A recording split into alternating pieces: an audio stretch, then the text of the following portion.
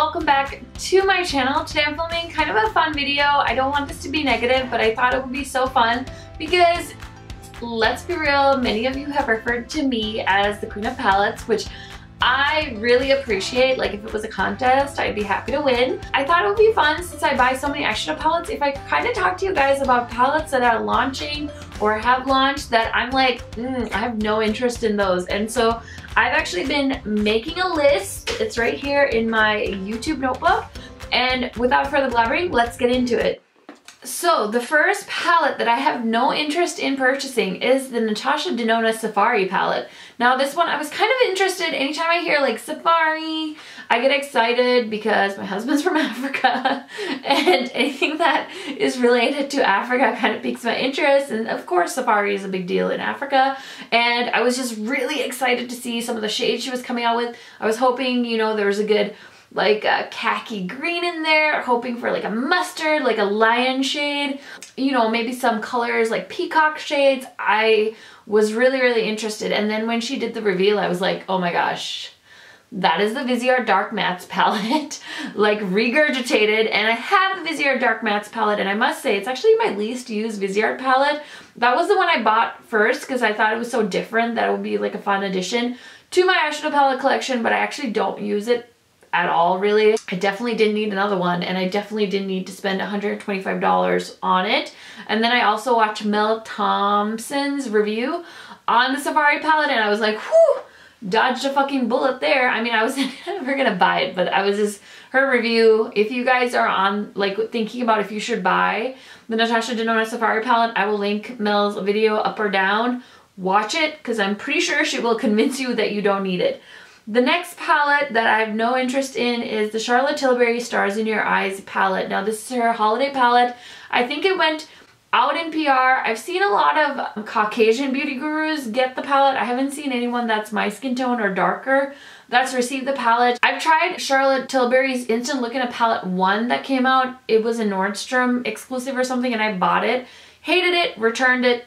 You know, no interest in trying her eyeshadows after that. And this one, it kind of reminds me of the Urban Decay Rose Gold Naked palette, the third one, Naked 3. And I didn't like that on me. I actually received it as a gift, I think, one Christmas, and I actually ended up returning it because I just didn't think the shades worked for me. And so I feel like it's a little bit kind of like too late with that palette, and it's $75. Auntie Charlotte is gonna need to send me that in the mail because I'm not buying it. The next palette, oh my gosh, this one they could have convinced me to buy because the packaging was gorgeous. If you guys haven't figured it out yet, I'm talking about the Becca Volcano Goddess palette. Oh my god. When they sneak peeked the cover or the packaging, I was like, oh my god, please be a face palette, because Becca does amazing face palettes. I have the one from holiday last year, love it. And so I was hoping it was a face palette, and it actually ended up being a very boring eyeshadow palette.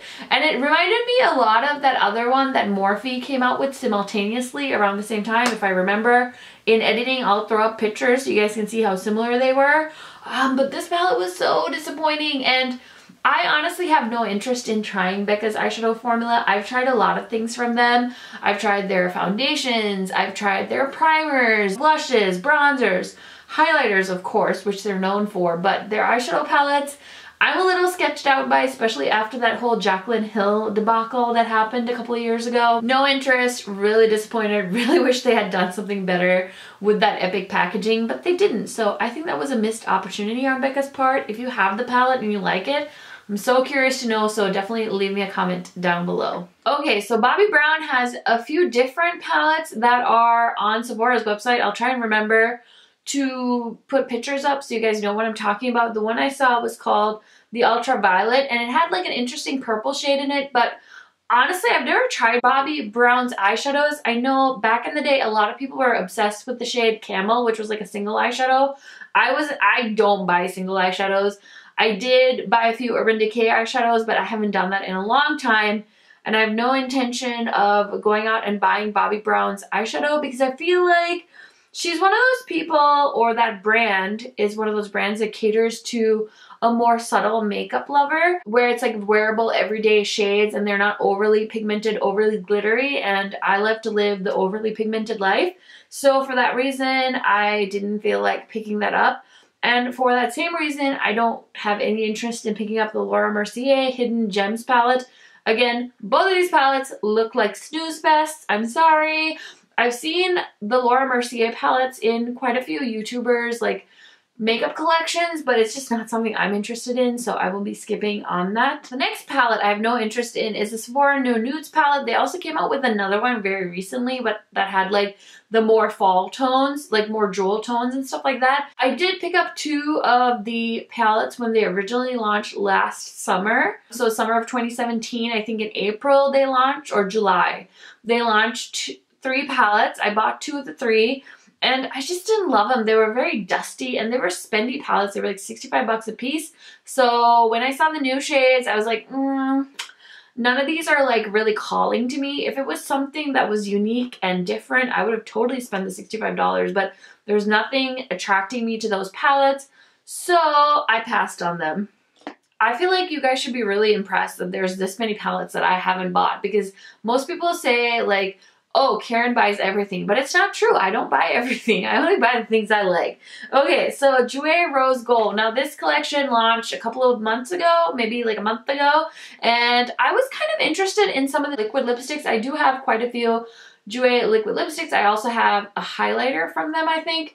That's about all the product I've tried. I'm really curious to try their foundation, but I feel like I'm scared to like try and shade match myself on the internet. It is nice though that they are sold at Sephora now, so I like that. The other thing I want to try is one of their bronzers, but I feel like the bronzers are going to be too light for my skin tone. So if any of you are my skin tone and I've tried one of the Jouer bronzers, can you let me know in the comments? Because that would be super helpful. Back to this palette. I feel like, again, it's kind of like what I said about Laura Mercier and Bobbi Brown. It's kind of for those people that love Jouer and that is like their go-to palette. They only have like one palette a season, and those are the shades they're gonna wear for that whole rest of the year. And that is not me, that's not my vibe. So I don't know, I feel like it was an okay palette, the worst palette, but I don't really know anything about Jouer's eyeshadow formula. I did get one little eyeshadow palette, like a face palette, eyeshadow palette from when I went to the masterclass with Makeup by Mario like 2 years ago. That palette was not impressive. I actually decluttered that and sold it on my Poshmark because it was just too basic for me and my taste. And that's how I feel about this rose gold palette as well. So it was a pass for me. Now, let's talk about Viseart. Oh my gosh. Viseart, their original like professional 12 pan matte palettes are amazing. I understand why they're doing all these other versions of their palettes, because they're trying to appeal to the mass market. I mean, it's an obvious next step for a professional brand, because you can't just, you know, bank on makeup artists to grow your brand, right? So I get it. So they launched the Libertine palette. I don't know, something, I was just like, I don't love their shimmers. I do like the colors in the Libertine, but it wasn't like enough to like be like, oh my god, I want to buy that. It was easy to pass on that. And then the Grand Pro 2 is now available. I think you can buy it on Muse Beauty Pro. Reason I didn't buy it, I don't want an all shimmer palette. I have the Urban Decay Moon Dust palette, which is, I think, one of the all shimmer palettes I own. I also own the Pat McGrath Mothership 4, which is also an all shimmer palette, and it's just so difficult to remind yourself to use an all shimmer palette. I hardly reach for them, so I don't see myself using Grand Pro Volume 2.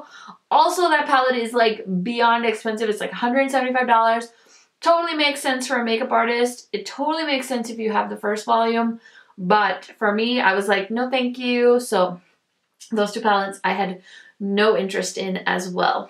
The next palette I have no interest in is the TooFaced Then and Now palette. Now, TooFaced was on my shit list for quite a long time, but they have come back and I'm pretty excited. I bought the Tutti Frutti palettes, the pineapple one and the raspberry one, and I actually really enjoyed their formula. Then they did the Gingerbread palette. Oh my gosh, I currently have that one in my possession. I need to test it and review it for you guys, but so far, I'm really enjoying their formula. Whatever they did, I'm happy for them. Good for them. Now, do they need to keep releasing all these holiday stuff that they're coming out with? That's on them. I'm not picking up any of that stuff, but I did like the Tutti Frutti eyeshadow palettes, and I did like do like the Gingerbread palette so far. I've only put it on my eyes one time, so, you know, don't quote me on it. But this Then and Now palette, I don't love it. I don't love the shades. I don't love the size. It's humongous. Like, where do you store that thing? You're never gonna reach for it. And yeah, all around, it's like the making of an incredibly obnoxious palette. So I get that it might have been like a collector's item. Like, if you love TooFaced, you might buy it because you love them so much. But for me, it was a hard pass, and I'm so glad I did not pick that up. Okay, the next palette I have no interest in is the Urban Decay Naked Cherry palette. What the tits is this? Like, I don't get it. I don't understand how they were inspired by a cherry. This literally looks like 50 shades of like light pinks. And I'm so bummed because I feel like this is another repeat, recycle version of the Naked 3. I feel like they should have tried and amped up the fieriness in this palette. I feel like I really wanted it to look more like the Blood Sugar palette. I feel like that way more skin tones, it would have like really appealed to more skin tones. If you guys are looking for a good red eyeshadow palette, you guys, try the Blood Sugar palette. No matter how you feel about Jeffree Star, it's worth trying that palette because let me tell you, the reds in that palette, there's a reason it's sold out all the time, okay? The reason is that it's a bomb palette. I've tried the Beauty Killer palette, the Thirsty palette, and the Blood Sugar palette. There's some kind of crack cocaine in the Blood Sugar palette that makes it 10,000 times better than the two palettes I mentioned, okay? So that's all I'm going to say about that. And I feel like the Naked Cherry, too little, too late, just as always when it comes to Urban Decay. I'm just waiting for them to find something new. I don't know, even the Elements palette, I picked it up because I was so curious about it, but as soon as I swatched it, I was like, this reminds me of all the other palettes they've done, like the Jean Michel Basquiat collection. I feel like half of the Elements palette is shades from that particular collab, and so I'm actually going to return that palette. I won't be reviewing it or anything, so I'm sorry in advance if you guys were looking forward to a review from me, but Urban Decay has just been, oh, the cherry palette, oh my god, like, not interested. So. And then the final palette I have no interest in is the Kevyn Aucoin Nude Pop Eyeshadow Palette. Now this one I actually almost wanted. Like, it looked like it was gonna be a cool palette. And I think my friend Jackie Lorraine on YouTube, she bought the Kevyn Aucoin Nude Pop palette and she's a huge fan. I know she has like his Electric Pop palette as well. And I've always been so curious about the brand. Every time I try stuff from them, I'm like, I don't think this is made for people with my skin tone. I do have one of his blushes, the Neo Blush in Sunrise. Oh my god, I love that blush so, so much. I bought his Contour Highlighting Volume 2 palette. Just didn't love it. I don't think the shades work for me. And this Nude Pop eyeshadow palette, I was like, this is going to be the one. I'm going to want it. And then it launched and I saw the swatches on the website, the support website. I'm like, no, like it just looked like it was going to end up being really ashy on my skin tone. And it's not like I'm short on palettes to play with around here. So I decided to hold on to my money and keep it to spend on something else. So that is the reason why I didn't pick up that particular palette. Okay guys, I hope you enjoyed this video on palettes I have no interest in buying. Let me know some palettes you don't have any interest in because I am always dying to talk to you guys in the comments. Thank you so much for watching this video. Don't forget to give it a thumbs up if you enjoyed it. And I will catch you in my next video, which should go live not tomorrow, but the day after tomorrow. In case you guys don't know, I upload every other day, usually around 7 a.m. Central Time. So, you know, you can watch my videos while you get ready for work, which is what I do in the morning. I love watching YouTube as I'm getting ready. So yeah, we'll catch you in the next one. Bye guys.